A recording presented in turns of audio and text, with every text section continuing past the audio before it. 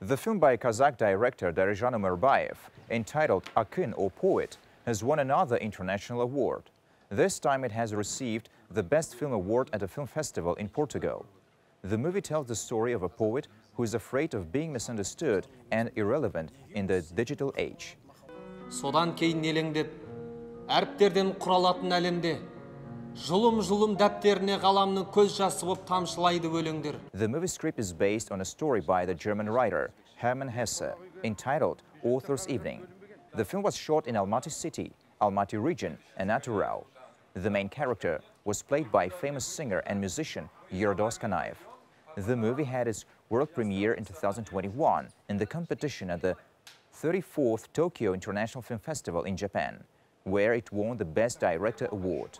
And earlier this year, it was screened out of competition at the 72nd Berlin International Film Festival in Germany.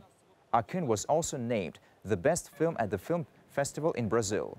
The movie will be released in cinema in France on December the 14th.